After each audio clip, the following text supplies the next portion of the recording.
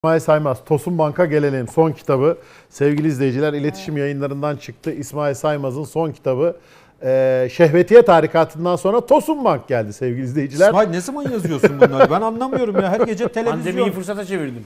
Evet. Aha. Bize kısaca bir anlatsana İsmail, ne var? Şimdi aslında, çok da anlatma da. Ben tabii, çünkü alsın izleyiciler. Ben tabii bu profili çok merak ediyordum. Çünkü saadet zincirinin son halkası bu. Saadet zinciri biliyorsunuz. Yani insanları... Titan da deniyoruz. Buna Ponzi deniyor, Titan deniyor. Saadet zinciri bizim koyduğumuz güzel bir isim. Yani insanlara az para koyup çok para kazandıracağı iddiasıyla kurulan çıkar ağı. Geçmişte bu nasıl işliyor? Sonradan gelenin verdiği parayı önceden gelene vererek sistem çevriliyor. Bir aşama sonra kimse gelmeyince dağıtılacak para kalmıyor ve sistem çöküyor. Ama o ana kadar çok sayıda insan para kaptırmış oluyor. Bu Tosun kaç para kapmış? Tosun'un hikayesini önce bir anlatayım. Anlat. Tosun arkadaşlar 1991 doğumlu. Giresunlu. Giresunlu bir köylü ailenin çocuğu. Tabii Giresun'da para etmeyince bugün öyle. Para etmeyince Bursa'ya taşınıyorlar. Bursa'da İmam Hatip Lisesi'nden tek okuyamıyor. Kardeşi kendisi Bursa'da bir kafede bulaşıkçı. Ağabeyi aynı yerde garson. 2015 yılına kadar bu böyle. Şu çocuğun bir fotoğrafını göstersene Gürkan. 2015 yılına kadar bu normal bir fotoğrafı da kapakta 2015 yılına kadar eğitimi İmam Hatip terk, meslek deneyimi garsonluk ve bulaşıkçılık. Ama bu arada bunun bazı merakları var. Örneğin rap müzik. Örneğin bilgisayar teknolojileri. Yani internette hafif program bilme düzeyinde. Ne yapıyor? Bu kafede garson olarak çalışırken Antalya'ya gidiyor. Bir tarım şirketinin internet sorumlusu oluyor. İnternette ürün satıyor. Biraz geliştiriyor kendisini. Biraz da tarım ürünlerinden alınıyor. Dönüyor. Bursa'da bu kez internette oynanmış iddia kuponu satıyor. Allah Allah. Onu biraz geliştiriyor. Oynanmış iddia kuponu, bahis kuponu satmayı. Sonra yine amatör düzeyde internet bilen, program bilen bir gence Rusya'da gördüğü Çılgın Tavuk adlı sitenin kopyasını yaptırıyor. Yani bir çiftlik oyunu. Ve bunu bakın 31 Temmuz 2016'da programı oynamaya başlıyor. Yani internete yüklüyor. Hatırlatıyorum.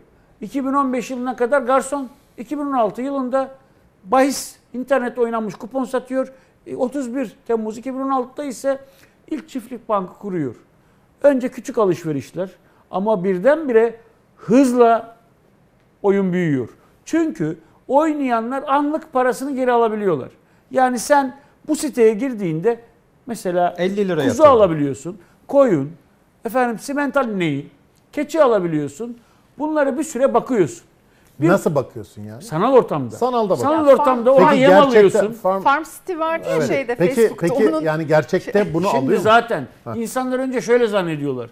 Ben burada inek alınca, keçi alınca, burada yumurta üretince, burada saman alınca. Şu anda belirdi. Gerçekte de böyle bir yer varmış gibi zannediliyor. Gerçek adı ne? Değil. Beyefendi. Mehmet Aydın. Gerçekte de Mehmet Aydın, Fatih Aydın, iki kardeş. Gerçekte de zannediyorlar ki benim bu yaptırım, sanal dünyada yaptığım bu yatırımın gerçek karşılığı var. Bu arada kişi mesela coin alıyor 360 gün sonra. Ama iddiası o. Evet, vade o. Şimdi diyor ki sen buradan 3 tane inek aldın. Bunun ömrü 300 gün. Sen 300 gün bakıyorsun. Bu ineğe baştan 100 lira verdiysen 120 lira geri alıyorsun. Ama arada süt yaptı değil mi bu? Sütü de sanal dünyada satıyorsun. Sana sıcak para dönüyor. Bu sıcak para dönüşü insanları cezbediyor. Halbuki aslında son katılanlara alınan para yine ilk katılana veriliyor. Sistem öyle işliyor. Bu arada bütün saadet insanları ikna edebilmek için Bursa'da 2 tane çiftlik kiralıyorlar gelen parayla. Sembolik inekler konuluyor. İnsanlara turla gezdiriliyorlar bunlar. İşte bunlar da bizim yaptığımız ürünler diye sucuk, bal falan gösteriliyor. Market açılıyor galiba. Daha sonra. Halbuki ilk etapta bu sucuk, bal ve ürünler, peynir gibi ürünler orada yapılmıyor. Bursa'nın dağ köylerinde köylülere fason yaptırıp üzerine çiftlik bank etiketi yapıştırılarak bunlar gösteriliyor. Bu arada öyle kadar çok para geliyor ki Gürkan Hacı. Bu parayı yönetemez hale geliyorlar. Bu parayla bakıyor vatandaşların da talebi var. Yani diyorlar ki bizim yaptığımız yatırım nereye harcanıyor? Bunun üzerine bu parayla tek tek çiftlik almaya başlıyorlar. Tekirdağ'da, Konya'da, şurada burada, Sakarya'da, Bursa'da Ama bu arada paranın artışı onu da heyecanlandırıyor. Parayı yurt dışına kaçırmak için ilk etapta Kıbrıs'ta bir posta kutusunda şirket açıyor. Bundan sonra toplanan paralar Kıbrıs üzerinden yurt dışına yönlendiriliyor. Bu arada daha erkenden kaçış planlarını yapıyor. Yani 10. ayın sonunda Amerika'da, Uruguay'da, Arjantin'de, Dubai'de, Azerbaycan'da, Ukrayna'da birer temsilcilik açıyor. Şimdi İsmail'e bir soru soracağım. Herkesin uykusu kaçacak. Bu arada arkadaşlar ekibini önce Uruguay ve Arjantin'e götürüp bir süre orada kalıyorlar. Fakir fukaranın parasıyla Hawaii'de tatil yapıp karısına sözde Ferrari'ler alıyor. Sonra dönüyor. Bakıyor ki insanlar işte bizim paramızı bize gösterin. Nereye harcıyorsunuz diye. Aldığı uyduruk tesislerde, yani satın aldığı tesislerde sözde açılış yapacağı vaadiyle sembolik açılışlar yapmaya başlıyor. Bu arada mehter marşları, onu Fatih Sultan Mehmet'e benzetmeler, Kudüs diye bağırmalar, Kahire'yi alacağız demeler. Ne kadar ilahi ve milli marş varsa Mehmet Aydın'ı da İstanbul'u fethetmiş Fatih Sultan Mehmet'e benzeterek cebine para üstüne para koyuyorlar. Ama bu arada sistem tıkanıyor. Çünkü hiçbir üretim yok. Alınan tüm yerler aslında birer tabeladan ibaret. Hiçbir üretime geçilemiyor. Son bir hamle yapıyor. Bitcoin tesisi kuruyor. Manisa'da tavuk tesisi diye kurduğu yere 500 tane Bitcoin tesisi Bitcoin makinesi koyuyor. Buraya da ciddi bir para kaptırıyor. Sonunda 1,5 yılın sonunda Gürkan Acır. Ne kadar para? Sisteme kaç kişi katılıyor biliyor musun? Çiftlik bank sistemini 500 bin kişi. Üf. Para yatıran ve para oynayan kaç kişi biliyor musun? 130 bin kişi. Şikayetçi olabilen ancak 3500 kişi. Toplamında buraya aktarılan para ne kadar biliyor musun? 1,2 milyar lira. TL. O zamanın parasıyla. Bunun bir kısmıyla tesis almış, bir kısmını katılımcılara ödemiş bu arada. İzleyiciler kahve içmeden 400-500 milyonunu katılımcılara ödemiş. Ama ne kadar kaçırmış biliyor musun? 350 milyon kaçırmış. Şu an nerede? Türk Interpol'ün tespitine göre Brezilya'nın güneyinde yahut Uruguay'da. Burada keyif üstüne keyif yapıyor. Ya dur bir saniye, bir dakika ya, böyle 350 milyondan sakız parası gibi bahsetme. İzleyicilerimize bir daha söyle de sabaha kadar tekrar bir daha izlesinler. 350 milyon büyük bir para. Sadece şunu söyleyelim. Yani Türkiye... Yani bu TOS'unun şu anda 350 milyon TL'si en az, var. Bilinen en az 350 milyonu var. Kardeşiyle beraber kayıplar karıştı. Kardeşi Fatih'le beraber. Bu arada... Bu davadan tutuklu var mı? Şu an yok. Şu an 28 sanık var. Zaten bir kısmı firari. Mehmet Aydın ve kardeşi Fatih yakalanamadı. Tamamen tüydüler. Efendime söyleyeyim. Burada sadece gariban karısı tutuklanmıştı. Karısı, öbür karısı falan. Onlar da şirkette organizatör düzeninde değiller. Bak, Çiftlik Bank ulusal kanala reklam verdiğinde, ünlü tiyatrocu Mehmet Çevik'i reklam yüzü yaptığında, açılış üstüne açılış yaptığında genel müdürü bir bankanın özel güvenlik görevlisiydi. Call center diye aldığı adamı finans müdürü yapmışlardı. Ukrayna temsilci diye gösterdikleri adam aslında olan bitenden habersiz bir bekçiydi. Etrafına topladığı ne kadar aslında bank İsmail, buradan... aslında bir şey filmi gibi ya, böyle... Aslında Netflix'te ben şunu söyleyeyim. var ya, Ben dedim ki belgeseller. bu 4 kuşaklık bir saadet zinciri vurgulu.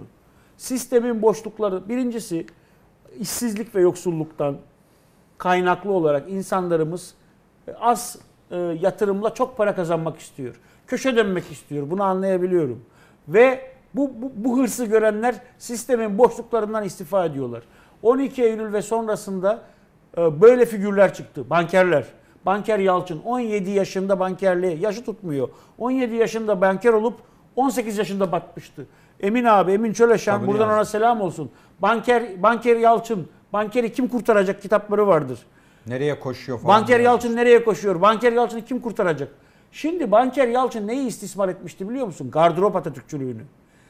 12 Eylülcülerin Sancak dergisine reklam vermeler. Atatürk, Kenan Evren ve kendisinin fotoğrafları. Banker Yalçın'ın fotoğrafları. 90'larda ise kim çıktı ortaya? Titan Kenan. Titan Kenan da 28 Şubat ve İzmirlilik etrafında büyük bir vurguna imza atmıştı. Kim çıktı? İkincisi İslami yükselişi istismar eden Jet Fadıl. 89 yılından 2009 yılına kadar aralıksız toplumu çarptı. efendim imza arabası, Siirt Jetba, Kapris Otel, Evet. Cübbeli Ahmet'le beraber açılışlar. O da İslami yükselişi istismar etti. Bu dönemin milliyetçi ve muhafazakar iklimini de Tosuncuk Mehmet. Hayır, bir de Gürkan İstismar İsmail'in etti. anlattığı yemekte, Koray Aydın'la yediğimiz yemekte anlattığı başka bir hikaye daha var. Bir de bu parayı kaptıranlardan... Evet. Şimdi bir de Bir de öyle onu bir ümit anlatsın dalgası yarattı ki Mehmet Aydın toplumu bir çarptı kaçtı ya. Aslında kaçmadı. Uçağa binip Uruguay'a gitti. Yani o olay. Yani havalimanından çıktı. Mağdurlar yani Tosunzedeleri paranızı kurtaracağım diye bir grup bir daha dolandırdı. Bu arada bir şey söyleyeyim. Tosuncuk eğer gitmeseydi de kalsaydı bir vurguna daha imza atacaktı. Aklında Enerji Bank diye bir şey kurmak vardı. Oh. Allah'tan onu yapamadı. Onu yapsaydı bir de o yolla vuracaktı.